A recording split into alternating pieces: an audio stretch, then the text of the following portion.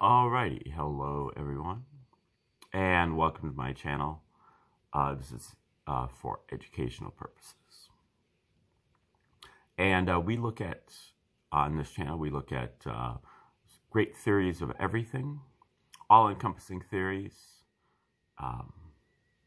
paradigm shifters, anything that you probably don't know about that would help you with your awakening to 5D consciousness. Today is the 493rd video that we've done on the reciprocal system of theory from Dewey B. Larson. And Mr. Larson was an American engineer back in the 20th century. Around 1959, he proposed his two fundamental postulates about how he believed the universe operated. And then he elaborated his postulates through a process of deduction, if this, then that, and arrived at a theoretical universe, a universe that described what his universe would look like if his postulates were correct. And then he compared his theoretical universe with the observed universe of the legacy scientists. And in books like Basic Properties of Matter, which is the book that we're looking at today, he makes these comparisons. Larson arrives at various equations for the basic properties of matter, and then he compares them with the scientific tables that have already been published.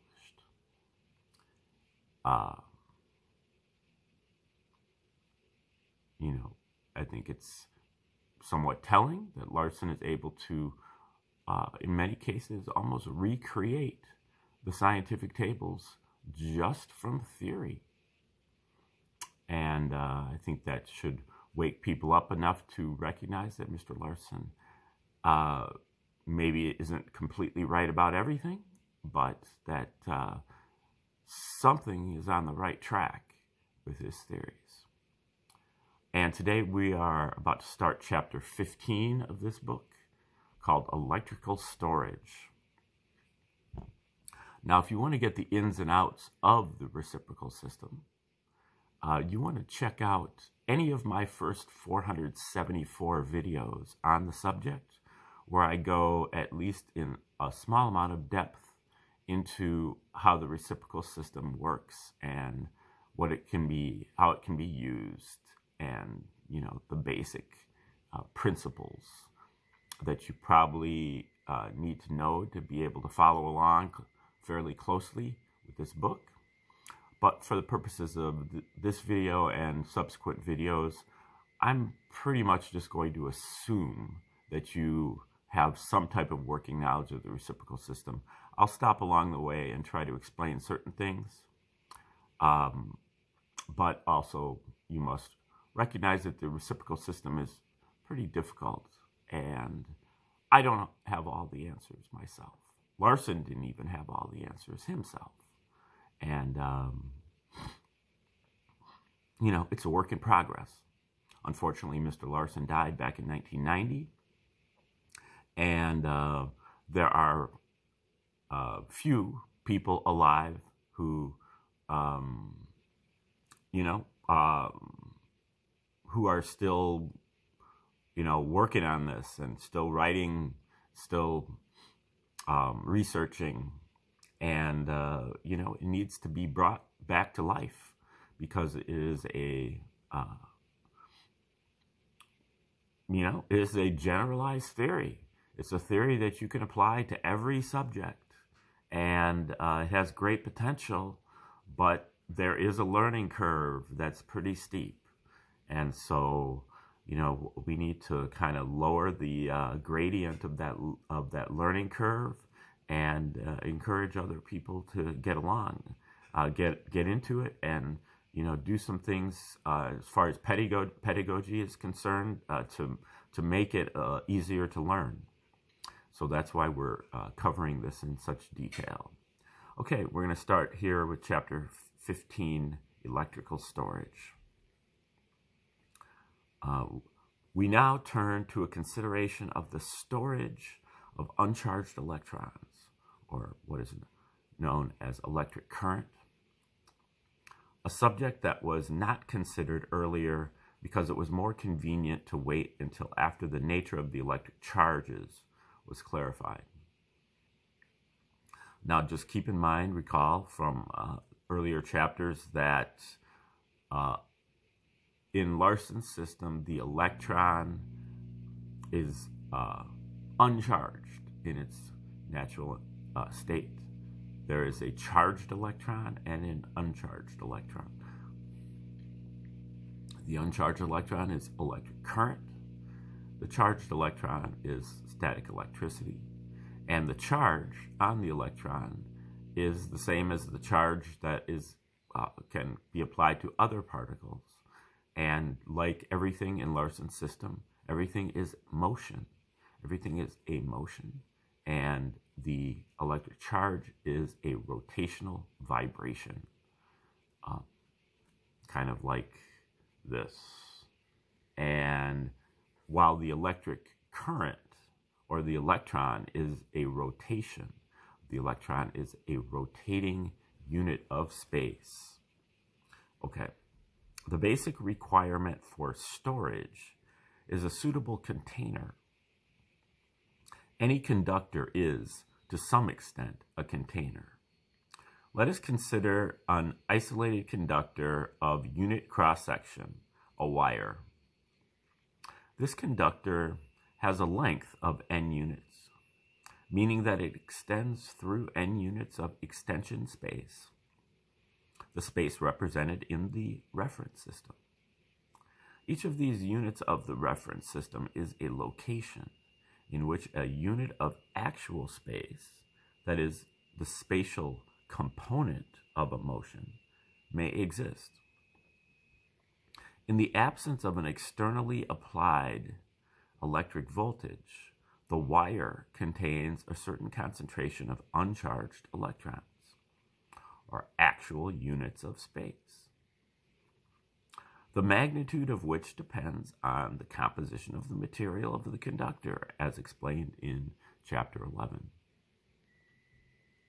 If this wire is connected to a source of current and a very small voltage is applied, more uncharged electrons flow into the wire until all of the units of the spatial reference system that constitute the length of the wire are occupied. Unless the voltage is increased, the inward flow ceases at this point. When the wire is fully occupied, the aggregate of electrons could be compared to an aggregate of atoms of matter in one of the condensed states. In these states, all of the units of extension space within the limits of the aggregate are occupied, and no further spatial capacity is available. But if a pressure is applied, either an internal pressure, as defined in chapter 4, or an external pressure, the interatomic motions are extended into time, and the addition of the spatial equivalent of this time allows more atoms to be introduced into the same section of the extension space represented in the reference system, increasing the density of the matter, the number of mass units per unit of volume of extension space, beyond the normal equilibrium value. This ability of physical phenomena to extend into time when further extension into space is prevented is a general property of the universe that results from the reciprocal relation between space and time. The scope of its application is limited, however, to those situations in which a spatial response to an applied force is not possible. In the example just discussed, the compression of solid matter, the obstacle to further inward movement, in space is the discrete unit limitation on subdivision. In a wide variety of astronomical phenomena that will be considered in Volume 3, the obstacle is the limit on one-dimensional spatial speed. Here, in the electrical storage process, the obstacle is the fixed relation between the unit of actual space and the unit of extension space. An n-unit section of the extension space represented in the reference system can contain n units of actual space and no more. If a voltage is applied to force additional electrons into the fully occupied section of the wire, the excess electrons are pushed out into time, where they occupy positions in the spatial equivalent of that time. This penetration into time can only be accomplished by application of a force, as the concentration of uncharged electrons in time is already at an equilibrium level. If the voltage is reduced or eliminated, the restoring force tending to bring the electron concentration back into equilibrium reverses the flow, and the excess electrons move back out of the wire. Application of a positive voltage similarly withdraws electrons from the wire and from equivalent space. As we have seen in the preceding pages of this and the earlier volume, the region of time beyond the unit of space is two-dimensional. The concentration of excess electrons and the effective voltage therefore decreases in direct proportion to the distance from the wire at a rate determined by the basic physical factors and the dimensions of the wire or the conductor reaching the zero level at a specific distance. Let us consider a case in which a conductor is subjected to a voltage differential of 2V, and the voltage in equivalent space surrounding each terminal reaches zero at a distance from the terminal.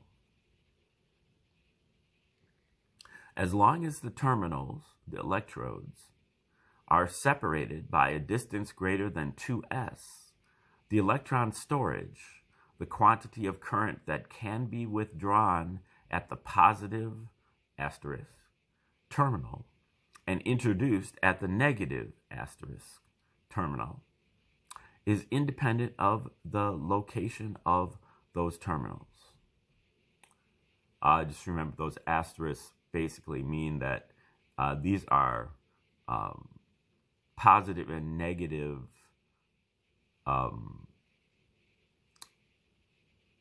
according to the conventional usage of the term, but they would actually be the reverse of that if kind of Larson had his druthers, but he can't really call these things negative and positive when the conventional usage is positive and negative. So instead he uses the asterisk. However, if the separation is reduced to less than 2s, a portion of the volume of equivalent space from which the electrons are being withdrawn coincides with the volume of equivalent space into which electrons are being introduced. The excess and deficiency of electrons in this common volume cancel each other, decreasing the net excess or deficiency at the terminals, and thereby reducing the voltage. This means that where the separation of the terminals is reduced below 2s, the same amount of storage that will take place at a lower voltage, or alternatively, a greater amount of storage will be possible at the same voltage. The relations involved in the storage of current or uncharged electrons are illustrated in the figure 21, which I do not have access to here. When the terminals are separated by the distance 2s, the full voltage drop, V, takes place at each terminal. the electron excess at the negative terminal, which we will call E, is proportional to V. If the separation between the terminals is decreased to 2xs, there is an overlap of the equivalent volumes to which the excess and deficiency of electrons are distributed, as indicated above. The effective voltage then drops to xV. At this point, the electron concentration corresponding to xV is in the equivalent volume at the negative asterisk terminal, while the balance of the total electron input, represented by E, is in the common equivalent volume, where the net concentration of excess electrons is 0. If the voltage is reduced, the electrons from the common equivalent volume and from the volume released to the negative asterisk terminal only flow out of the system in the same proportions in which they entered. Thus, the storage capacity at a separation 2xs and voltage xv is the same as that at a separation 2s and voltage v. Generalizing this result, we may say that the storage capacity at a given voltage of a combination of positive and negative electrodes in close proximity is inversely proportional to the distance between them. Okay, now if you are feeling lost, join the club. You know, Larson is writing, unfortunately, for a scientifically advanced audience.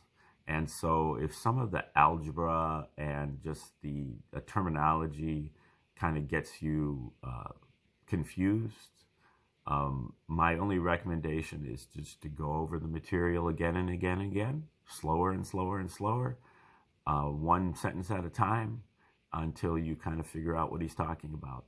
I need to do the same thing with this chapter. Larson's stuff on electricity in particular is a conundrum to me.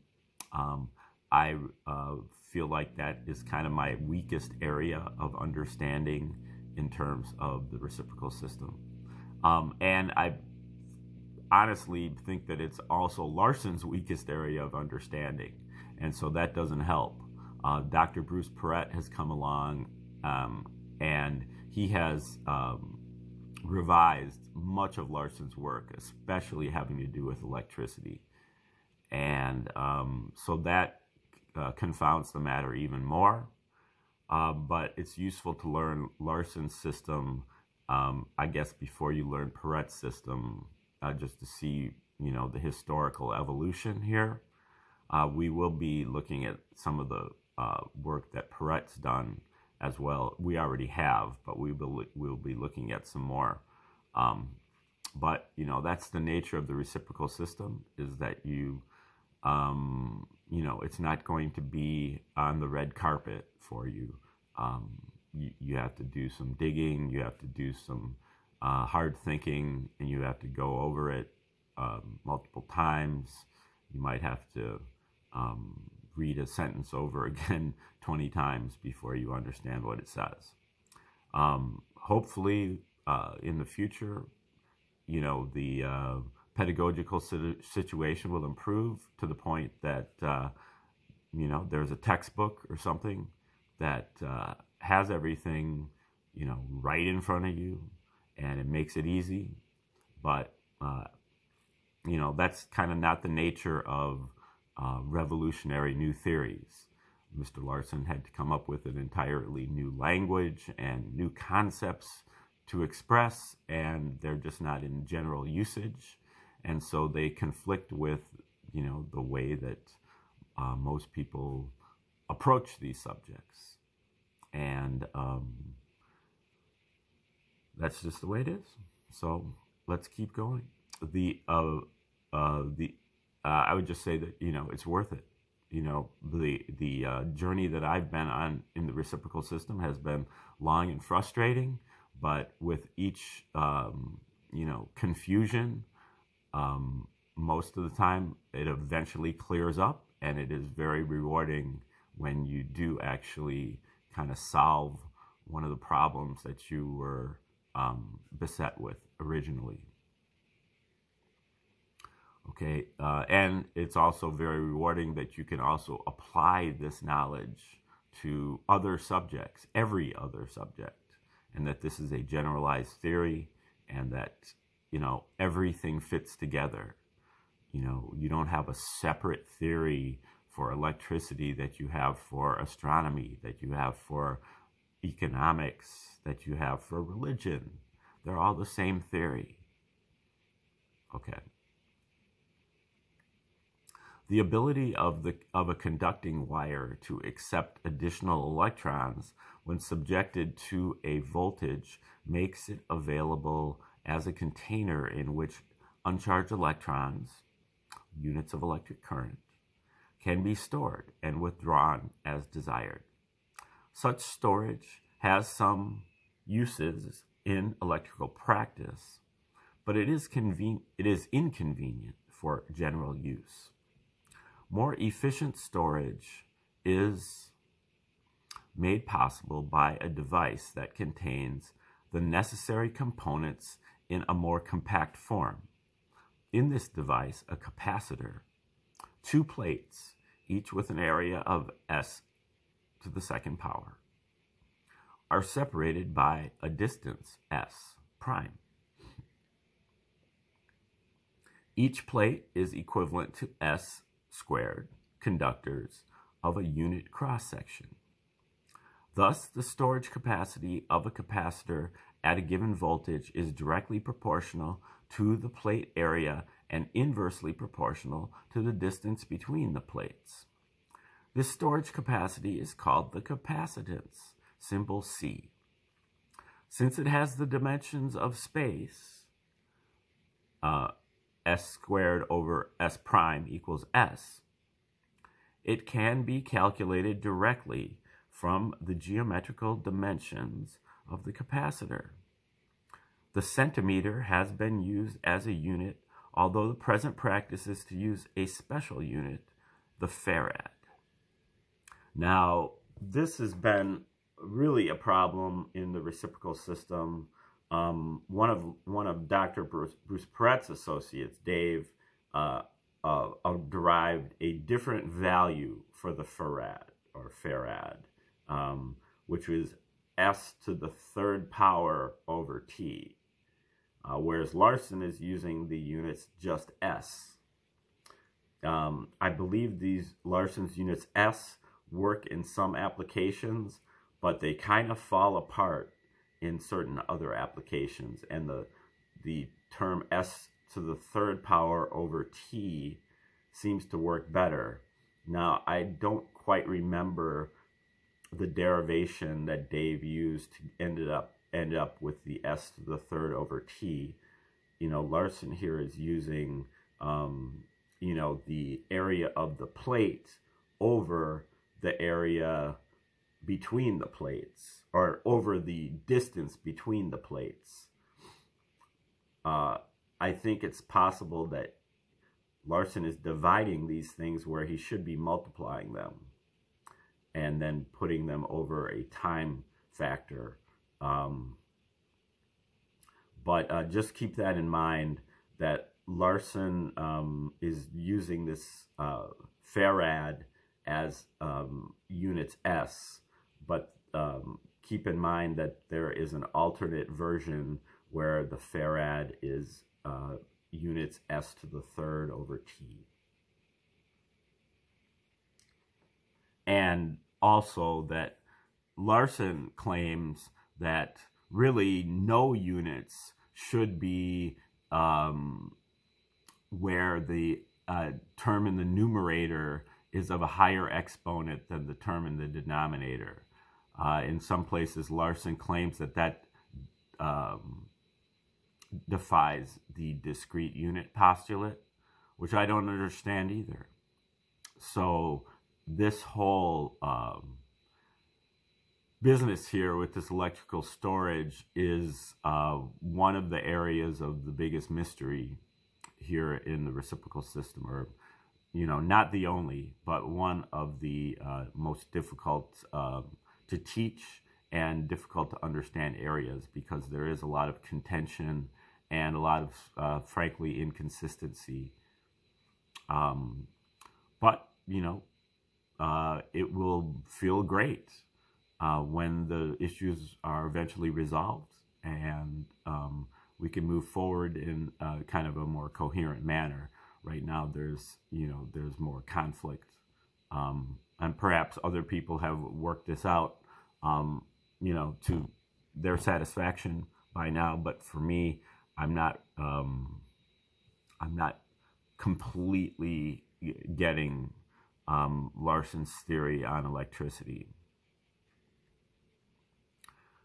If a capacitor is connected to a current supply, the effective voltage, a force, T over S squared, pushes the uncharged electrons that constitute the current into the capacitor until the concentration corresponding to that voltage is reached.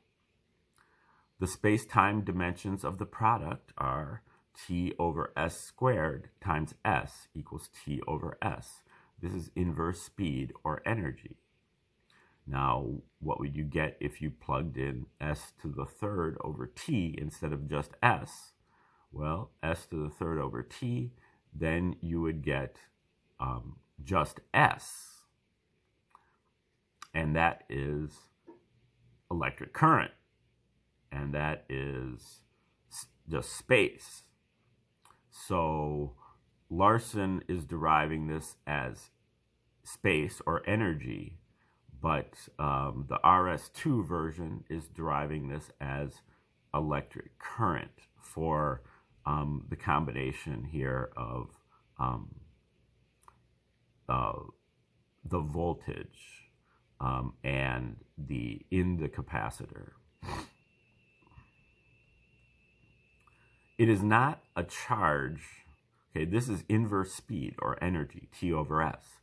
It is not a charge on the basis of the definition of charge given in this work, which maybe should have been a hint to Larson that he's kind of starting to do contortions here. It is not a charge on the basis of the definition of charge given in this work, but since electric charge has the dimensions of energy, T over S, the quantity stored is equivalent to charge. And I think Larson has said over and over again that the capacitance is all about uncharged electrons. So we'll continue. To minimize the deviations from currently accepted terminology, we will call it a capacitor charge, which strikes me as a contradiction in terms. The magnitude of the storage can be expressed by the equation Q equals CV, where Q is the capacitor charge, C is the capacitance, and V is the voltage differential across the plates of the capacitor. So in RS2, this Q would be units of space, whereas in Larson's system, this Q is units of time over space, or energy or charge. The unit of capacitance, the farad, is defined as 1 coulomb per volt. The volt is 1 joule per coulomb. These are units of the SI system, which will be used in most of the subsequent discussion of electricity and magnetism, rather than the CGS system of measurement that is in general use in these volumes. The reason being that a substantial amount of clarification of the physical relations in these areas has been accomplished in very recent years, and most of the current literature relating these subjects utilizes the SI system.